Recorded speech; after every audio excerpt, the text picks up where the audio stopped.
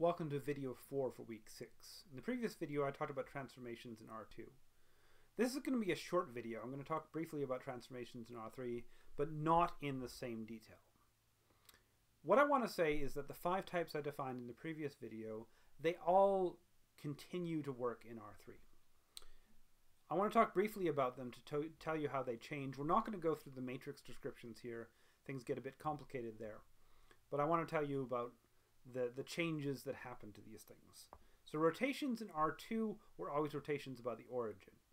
In R3, we now need to choose an axis of rotation. So you have rotations around any axis that is aligned through the origin. So you have a much larger class of rotations because you have to choose these axes. We also have reflections. In R2, we reflected over a line. That's the thing you flip over in 2 dimensions. In 3 dimensions, you have to reflect over a plane.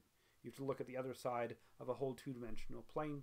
So then you have to find a plane, and we can have any plane through the origin defines a reflection, which is a linear transformation. For skews, in R2 I talked about squares being turned into parallelograms.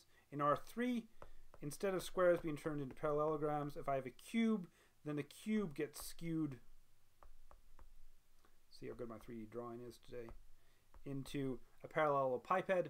So you think about squishing over a cube into a parallelogram version of a cube. And I can do that in a bunch of different directions. I can skew in the X, Y, or Z direction, depending how my cube is oriented. And it's the same thing. It'll be the opposite on the positive and negative sides of the direction that you're skewing. Dilations, I can now dilate in 3 axes, X, Y, and Z. So stretch or shrink in the X-axis, stretch or shrink in the Y-axis, stretch or shrink in the Z-axis. Projections, I have now projections onto planes. So any plane through the origin, I can send every point to the closest point on that plane.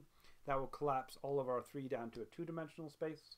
I can still project through a line through the origin, so I can collapse all of R3 onto a line through the origin by sending every point to the closest point on the line.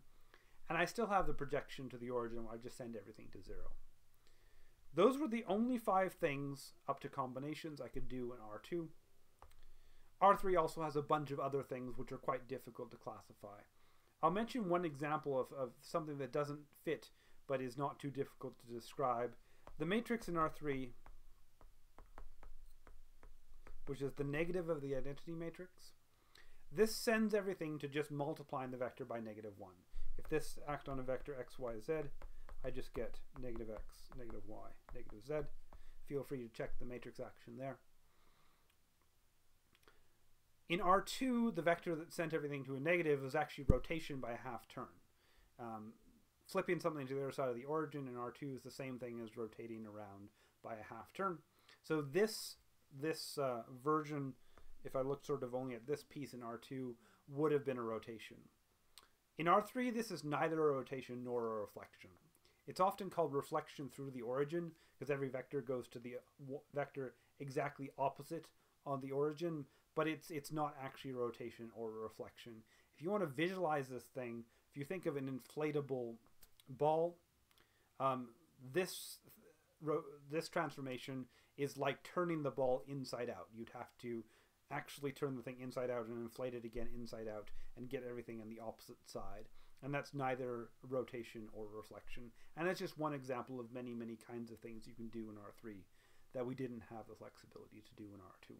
So we don't have as nice a classification, but we still have the matrix encoding, and we're going to try and use that to get all the information we need because all of the information is there somehow in the coefficients of the matrix.